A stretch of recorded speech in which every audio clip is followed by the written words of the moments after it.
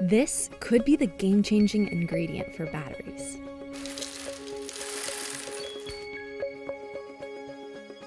That's what researchers are working on at Estonia's University of Tartu. They've discovered a way to use peat, a layer of soil that is relatively plentiful in Northern Europe, in sodium-ion batteries.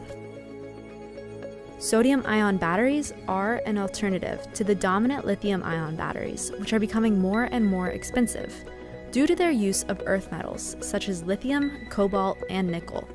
Last year, global demand for lithium was approximately 320,000 metric tons. This is expected to grow to 1 million metric tons by 2025 and 3 million metric tons by 2030. Peat could be a cheap option for sodium-ion batteries, and it produces a good quality carbon powder, according to the researchers. Decomposed peat is put into a high-temperature furnace for 2 to 3 hours to convert it into the powder, which is then used in the batteries. From this 1 ton of peat you can produce nearly 100-200 kilograms of carbon powder. Of course you have to work to do some activation and so on, decomposition of this, but in any case it's possible. However, peat bogs also sequester an enormous amount of carbon, 1/3 of the world's soil carbon, and removing it can release large amounts of carbon dioxide into the atmosphere.